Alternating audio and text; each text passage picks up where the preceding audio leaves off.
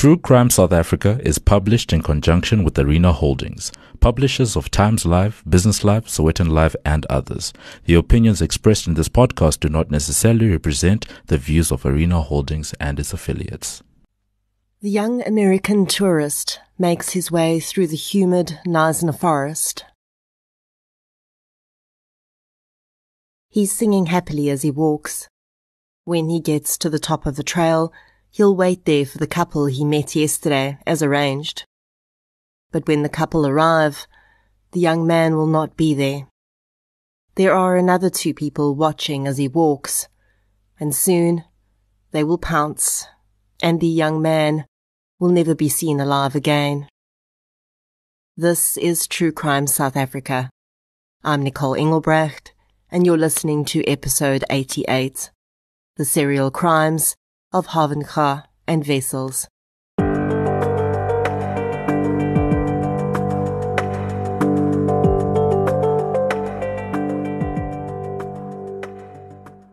This episode is sponsored by Just Wellness. Our health is our most valuable asset. Without it, everything else means very little. But it's also the aspect of our lives that we so often put on the back burner, until it's too late and we find ourselves in the doctor's rooms, or worse yet, the hospital. Avoiding ill health should be everyone's goal, and Just Wellness's range of pure olive leaf extract tinctures are all about preventative medicine. Olive leaf extract has antiviral, antibacterial, antimicrobial, and anti-inflammatory properties, amongst many others. Because of these vast benefits, Just Wellness has combined olive leaf extract with South African traditional herbs to create a tincture range to help your system cope naturally. Check out Just Wellness's range of tinctures on their website at justwellness.co.za, and you can purchase online through their website too. A huge thank you to Just Wellness for supporting True Crime South Africa. Before we get into today's episode, I'd like to thank our new Patreon supporters for the week. A huge thank you goes out to Corne Buerta, Joanne Meyer, Ukar Mao, Janelle, Tashiana Pillay, Taryn Tink, Irina Libben, Nadine de Klerk, and Anel Lowe for your support on Patreon, as well as Carla de Silva for your support on PayPal. Thank you so much, everyone. Your support really does make a huge difference. If you'd like to support the show on Patreon or PayPal, I'll leave a link in the show notes. In addition to the shout-out and monthly exclusive episode that Patreons get, I also now upload an ad-free version of every week's episode to Patreon. So if you prefer not to hear the ads, head over to Patreon and sign up for a minimum monthly contribution of just $1, which at the moment is about 16 Rand. It's a pretty good deal. If you like discounts, 'cause who doesn't, head over to King Online for your health and beauty needs, Print Crowd for all your printing requirements, and use the code TCSA10 at checkout for 10% discount and support the show at the same time. And you can get 10% off when you order from Wallpaper Online by using the code TRUECRIME at checkout. Other forms of support that make a huge difference include following the show on social media, inviting your friends, family, postman, hairdresser and parole officer to listen, and leaving reviews on the podcast platform you use. Some of the most fascinating cases I've looked at have involved criminal partnerships.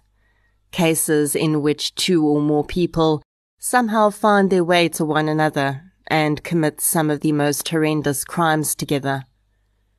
Today's case is one such situation, and as is often the case in these criminal partnerships, we tend to believe that the older or otherwise power-dominant partner must have been the aggressor in these couples. But as will become quite clear, that is not always the case.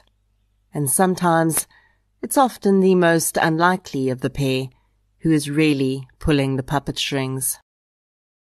I will warn you that at least one of the victims in today's case is under the age of 18, and the episode also includes references to cannibalism. My sources for today's episode include Mickey Pistorius's book Strangers on the Street, Piet Bijleveld's book Dossier of a Serial Sleuth, and several media articles. So let's get into episode 88, The Serial Crimes of Havenga and Wessels. The following episode may contain sensitive material, including descriptions of violence, sexual assault, or graphic descriptions of injuries to victims. If you feel you may be triggered by such material, please consider this before accessing our content. To access trauma counseling or services, please see the helpline information on our show notes. Antoni Lawrence Johannes Wessels was born in the 1960s. His parents would not be together for long though, as in 1962, his father and namesake, Antoni Lawrence Wessels Sr., committed a double murder of a married couple on their farm in Turfentine. Wessels Sr. had killed 66-year-old Barney and 55-year-old Fanny Uranowski and been convicted of their murders. At a time in South Africa when the death sentence was still in force, the man would have been a likely candidate to hang. Unfortunately, though, there is very little information available about this crime or what may have become of Wessels Sr. His wife, Antoni's mother, did marry again, and the man would later claim that his stepfather and stepbrother had physically and sexually assaulted him when he was a child. Antoni Wessels became involved with the underworld at a relatively young age. He initially worked as a railway policeman in Johannesburg before moving to Durban, where he occasionally worked as a bouncer at nightclubs, and as a result, allegedly had dealings with organized crime syndicates in the Durban area. On occasion, Wessels worked as a bouncer at a nightclub in Durban called Sand Pebbles. When he wasn't working, he was a patron there too, and it would be there that he would meet 16-year-old Jean-Pierre Havenga. Havenga was a resident at Excelsior Place of Safety in Pinetown. Today, the home is described as a government organization that accommodates boys in conflict from 13 to 17 years of age. As with many places of safety, Excelsior provides a dual purpose. It serves as an awaiting trial facility for young offenders, but it also provides a place of safety for children who have either been removed from the care of their guardians or who have been placed in the care of the state for any other reason. I don't know why Jean-Pierre Havenga was in Excelsior, but security seemed to be far less strict there in the 90s than it may be now, as he was regularly off the premises and frequenting clubs and pubs in the Durban area. When Wessels and Havenga met, Wessels was 30 years old and Havenga was 16. So, as much as the dynamics of this relationship would be drawn into question later, I do want to say up front that this was a predatory relationship. Havenga was a child, regardless of him engaging in adult behaviors. I also believe that Wessels took advantage of the fact that Havenga was a young man just coming to terms with the fact that he was gay and new to the gay dating scene. After meeting, the two were soon in a relationship, and before long, plans were made for Jean-Pierre to escape from Excelsior so that he and Wessels could be together. The plan was hatched in September of 1991, but Havenga did not plan to escape Excelsior on his own. While in the place of safety, Havenga had met 15-year-old David Siemels when the young boy had been sent to Excelsior after suffering several tragic losses. Young Siemels' biological parents had passed away when he was a child, and he'd been adopted by a couple who then also sadly went on to pass away. When they did, he was seen as too old to be a possibility for adoption, so he was sent to Excelsior. When Havenga told Siemels that he was going to be running away, and he and Wessels were going to be leaving Durban, Siemels wanted to go with. We will never know how planned this part was. There is every possibility that Wessels and Havenga had knowingly manipulated Siemels into running away and joining them because they already knew what they had in mind. It would not be unheard of for that to happen in a criminal partnership like this. One partner is often the bait, the one that lures victims in. In male-female relationships, that is often the woman. She is less threatening and more likely to get people to trust her. In this situation, Havenga was the younger and more attractive of the two. He was the less threatening one. It would make complete sense to me that he would be used as bait to bring in the couple's first victim. But again, we'll never know for sure. What we do know is that the last time 15-year-old David Seymours was seen alive was his last night at Excelsior Place of Safety. After he and Havenga escaped and joined Wessels, the three headed out to the Drakensberg. Wessels' car was packed with camping gear, and the plan was to lie low for a while in the remote reaches of the mountains until the search for the boys had ended. After that, they would head for the furthest possible province. That was allegedly the plan anyway. But that's not what happened. What happened near Giant's Castle in Drakensberg was the stuff of horror stories, and we can only imagine the terror that ran through young David's mind when he realized he was not part of the group, but rather the prey. At some point in the days after the trio had set up camp in the mountains, the dynamic between them changed. Wessels claimed that Havenga had started to see Seymours as a threat, and the younger man decided to act. Havenga overpowered Seymours and raped him. Then, while he restrained Seymours, Wessels raped the young boy, and they then strangled him until he died. After Seymours was dead, both men were hungry, and they hadn't brought enough food with them. Wessels got up and walked over to Seymours' body. He sliced a piece of flesh from the boy's buttocks and cooked it on the fire they had going. Both men ate a piece of the flesh. They would later claim that they'd only done this because they were hungry and denied that cannibalism formed part of any of their fantasies. This would be the first and last time that the pair included cannibalism in their murders, so perhaps there was some truth to that, or perhaps it just didn't interest them as much as they thought it would. With David Seymours dead, Havenga and Wessels left the Drakensberg and headed out to George in Wessels' car.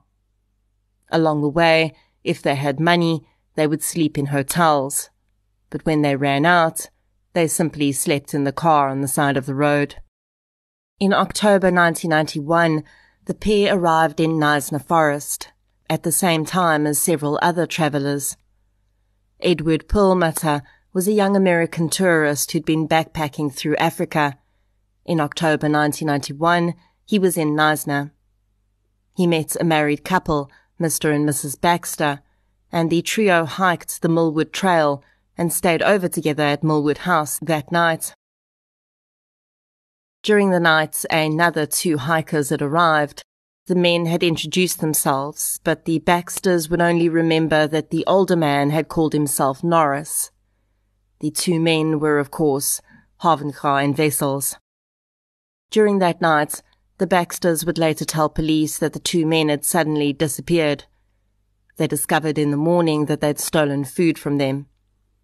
Of course, the Baxters were upset, but they thought little more of it, as they and Edward Perlmutter packed up and made plans to continue on the trail later in the morning. Edward set off down the trail, and the Baxters said that they would catch up with him at the head of the trail. They would later tell police that by the time they got there, though, Edward was nowhere to be found.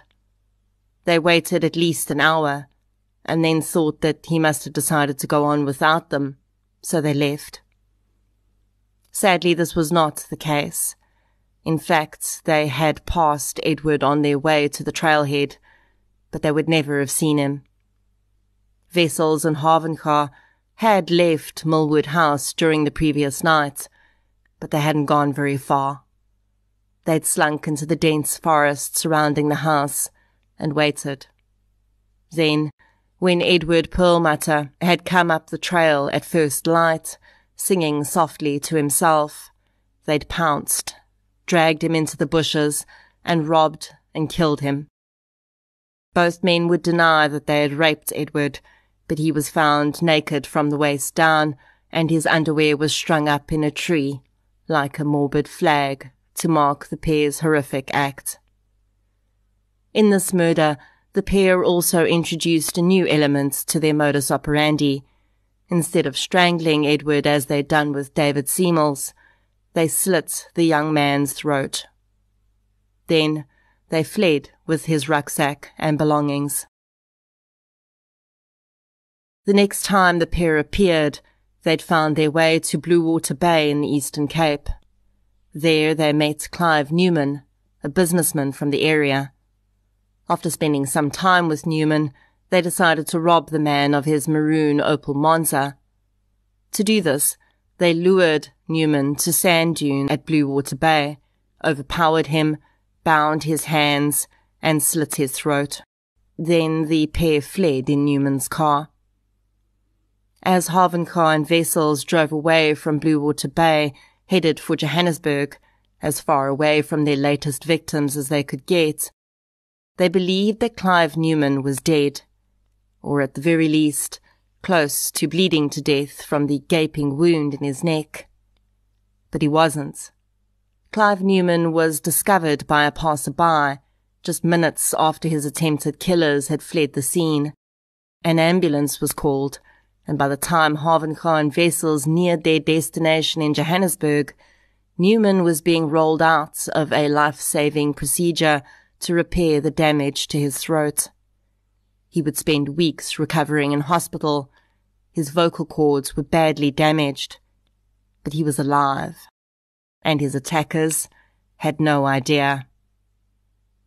In Johannesburg, Havenga and Wessels, driving their victim's car, needed to keep moving.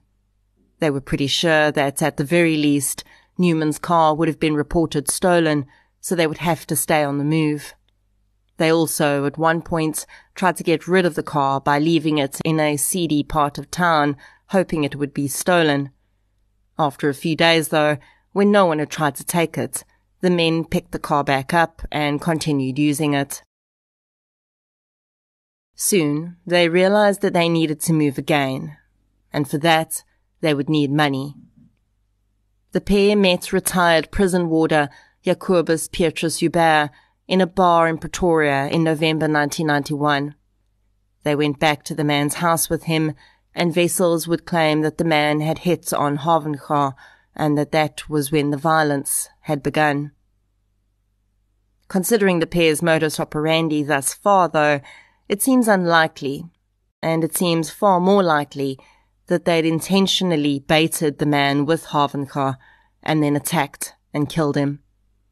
They left Joubert in his bath, and in an attempt to throw the police off, the Wessels wrote a racist slur on the walls to attempt to paint Joubert's murder as a hate crime. As Wessels and Havenga prepared to go on the run again after yet another murder, back in Knysna, Edward Perlmutter's parents were desperately trying to get answers from local police. All through his travels on the continent, Edward Perlmutter had abided by one condition from his parents. He had to check in by phone at least once a week, and the young man had done exactly that, right up until October 1991, when all contact ceased. After 2 weeks of no phone calls, his parents did their best from their home in America to drive a missing persons case into their son's disappearance, and his case did get attention. In fact, when a photo of the missing tourist was published in the newspaper, the Baxter couple had come forward and provided police with the information about Edward's last movements. They also put together an identikit of the two men they'd seen in the forest and who had stolen food from them and then disappeared in the night. The couple also provided police with snippets of information they remembered from their brief conversation with the two men. The men had mentioned they were from Durban, and the older man, who called himself Norris, said he was a bouncer. With this information in hand, Knysna police contacted police in Durban. They shared the little information they had, as well as the identikits of the two men, and considering one of them was clearly a teenager, the Child Protection Unit in Durban was approached as well. Sure enough, the CPU knew exactly who the Knysna police were looking for.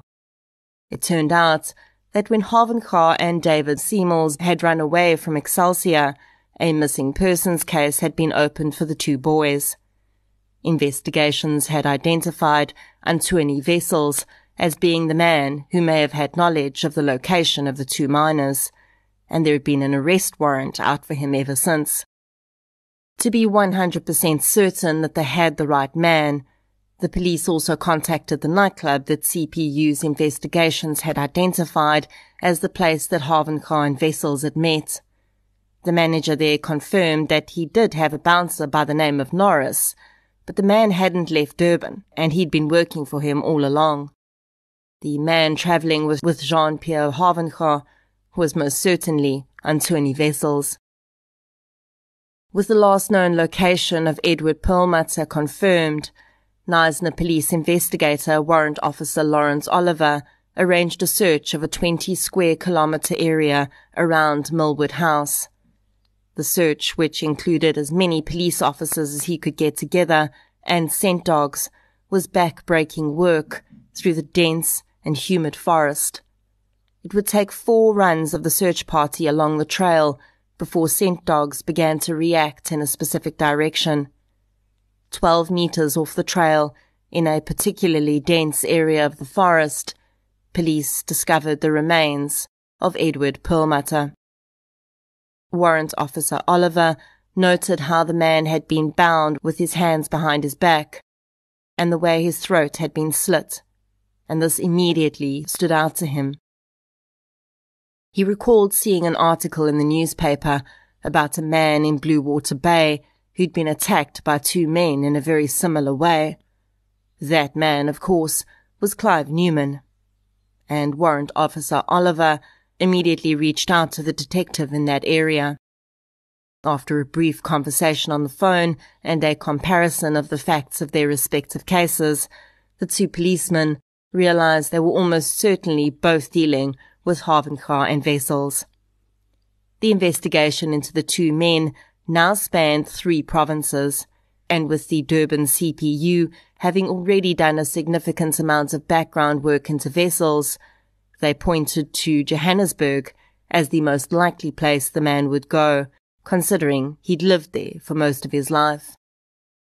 The 3 detectives from Knysna, Blue Water Bay and Durban all travelled to Johannesburg to meet with Piet Bielefeld at Brixton Murder and Robbery Unit.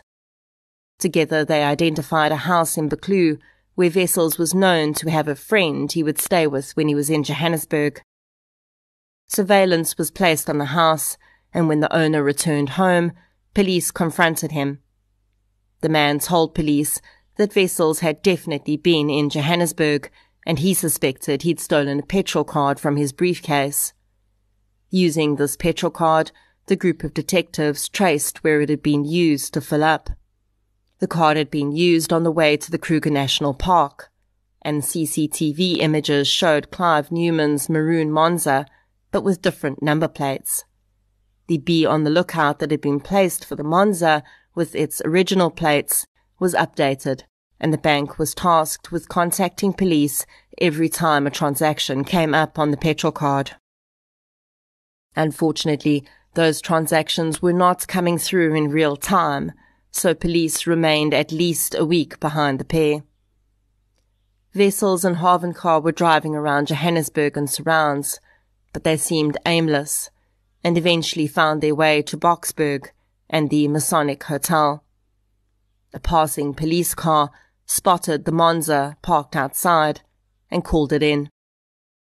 The flying squad responded immediately and arrested Havenga and Wessels. At that point, they believed that they were being arrested in connection with the stolen vehicle. Detective Oliver from Knysna Police questioned Wessels first. They'd immediately separated him and Havenga, and when he asked Wessels who the car belonged to, The man said it was his friends.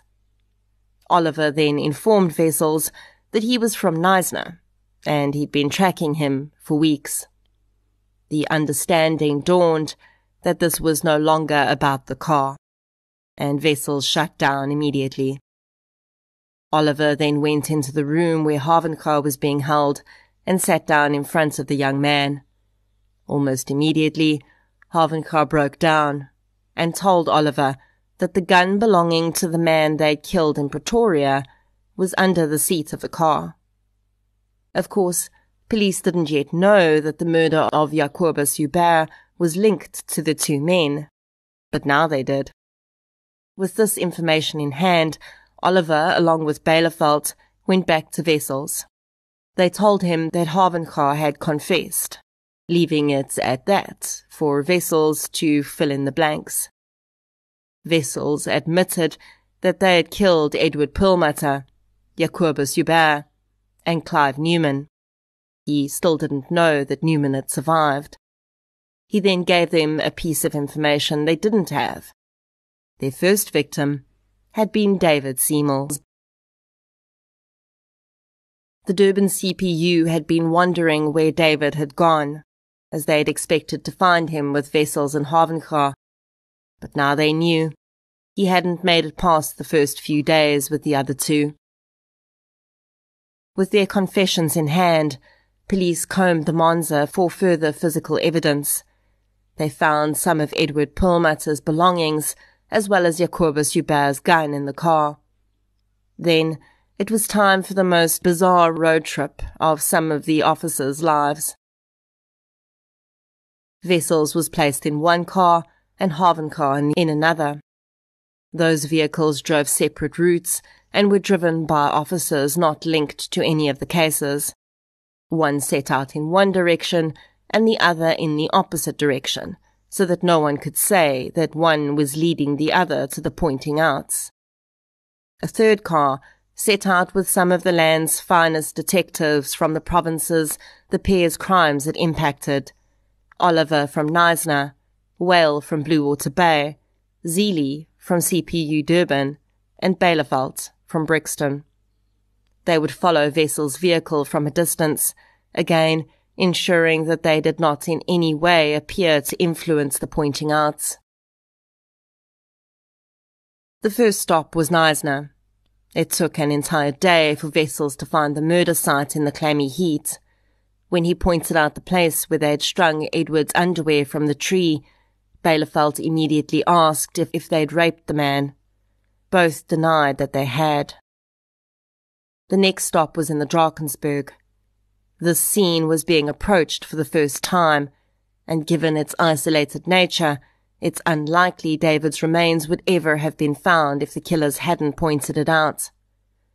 Bielefeld, with his particular brand of ironic justice, made Wessels carry the body bag containing David's remains out of the mountains. After delivering David's remains to the mortuary in Durban for forensic processing and formal DNA identification, the odd collection of vehicles containing killers and cops headed for Pretoria. There, Jacobus Joubert's home was pointed out, and Wessels explained how he'd written the racist phrase on the wall to throw police off. This had not been in any media articles about the murder and was considered guilty knowledge. By this time, Havenga and Wessels had been made aware that Clive Newman had survived, so a pointing out of that scene was not necessary, as the man himself would testify to what he'd endured in court and where it had occurred, along with the witness that had found him. Havenga and Wessels, being in possession of Newman's vehicle, linked them conclusively to the crime in any case, as did the MO being the same as Edward's murder. With the bizarre road trip complete, Wessels and Havenga were officially charged and imprisoned in the awaiting trial cells. DCS officials were under strict instructions to keep the men in separate cells and ensure that they had absolutely no contact. This irked both men tremendously, and Wessels demanded that Havenga be moved to his cell so that he could ensure no harm came to him. Of course, this was not going to happen, and considering Havenga had been the one to spill the beans, police were concerned that Wessels may well harm the boy himself. Although it's rather common for offenders who've confessed to withdraw their confessions, these two did not do that, perhaps realizing that the evidence against them was far too significant. Both men would be found guilty in 1992 of 3 counts of murder and 1 of attempted murder. Antoine Wessels was handed down the death penalty, which was still applicable at that time. Jean-Pierre Havenga was given a 25-year prison sentence. The judge remarked in his sentencing that any parole for Havenga should be considered very carefully. In 1994, when the death penalty was abolished, Wessels' sentence was commuted to life, and he remains in prison today. As for Havenga, considering it's been 30 years since he was sentenced, he actually should have already served his time and been released. The only reference I can find to this, though, is in a 2015 article, where at 23 years of his sentence, his release was being discussed and opposed. But as far as I can tell, after 2017, there would have been no legal mechanism to keep him in prison, so he is probably out. In a strange and tragic twist, Clive Newman, who survived having his throat so savagely slit, was murdered in 2009. Newman, who'd been a businessman when he was attacked by Wessels and Havenga in 1991, had become an Anglican priest after he recovered. He'd moved to Grahamstown and worked with the homeless and destitute there. In 2009, he picked up a man who was living on the street and took him to his home. The man would later claim that Newman had made sexual advances toward him, and as a result, he'd attacked Newman and killed him. The dynamic between Havenga and Wessels was certainly an interesting one. Although the initial partnership was certainly unfair and a power play on Wessels' part, questions would be raised about just how complicit, and perhaps even the driving force, Havenga had been. Piet Bielefeld remarked that of the 2 killers, he saw far more emotion and what he saw as true regret from Wessels than he did from Havenga. The younger man did break down and confess to Bielefeld earlier than Wessels, but this may well have been tactical on his part. All of the detectives involved said that they were struck by how utterly calm Havenga was on the scenes, and his initiation of the rape on David Seymour also seemed to indicate that he was at least an equal aggressor. The idea of 2 people like this finding their way to one another horrifies most of us. How is it possible? And would either of these men have done the same thing on their own? In Dr. Gerard Labuschagne latest book, he discusses the murderous partnership of Shanae van Heerden and Martins van der Merwe, and says it's unlikely that either of the 2 would have committed the murder they did on their own. The pathologies in each of them fed off one another until a perfect storm was created in which any horrific thing was possible. Jean-Pierre Havenga may well have been manipulated by Wessels in the beginning, and he likely was looking for the acceptance and protection from a partner that he found in the man. But I do think that once the murders got going, each of them contributed equally to keeping them going. David Seymour's 15 years on Earth were utterly tragic. Having lost his biological parents, he went on to be adopted, only to lose those parents as well. Then he trusted the wrong person, and in a last bid to find some form of family, he was lured and baited, and then brutally had his life taken away from him. Of all the tragic scenes in this case, It is young David, his remains laying out on the slopes of the Drakensberg, alone and discarded, that I think haunts me the most. Edward Perlmutter was just enjoying a backpacking trip around the continent. The Baxter couple described him as friendly and kind, and they would have enjoyed spending the rest of their trip with him. His death, too, savagely attacked in a humid forest, so close, yet so far from help, is just utterly unbelievable. Jacobus Joubert thought that he'd met two potential friends, maybe partners, who he could enjoy an evening with. But instead, he realized too late that he'd invited two predators into his home, and what should have been a relaxing retirement ended instead in violence and terror. Clive Newman survived the brutal attack against him against all odds. His voice was damaged, and he lived with a scar on his throat as a badge of survival. He testified against the two men and helped send them to prison. And then, as though he had already not been through enough, somehow, yet another predator found him later in his life, and this time, he wasn't so lucky. Piet Bielefeld said that he believed that there were more victims out there. Joubert's murder, for instance, would not have been linked to the two men if they hadn't told them about it. So how many others were there like that? It is terrifying to think that two minds, with such savagery hidden within them, could find one another. But it's not nearly as rare as we might think, or indeed hope. Every day, people pass each other in the street, their thoughts and fantasies held within the safe confines of their minds.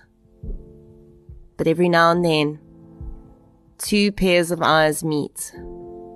A connection is made, and each knows that they've found someone just like them. David Siemels, Edward Perlmutter, Jacobus Joubert, and Clive Newman. Rest gently.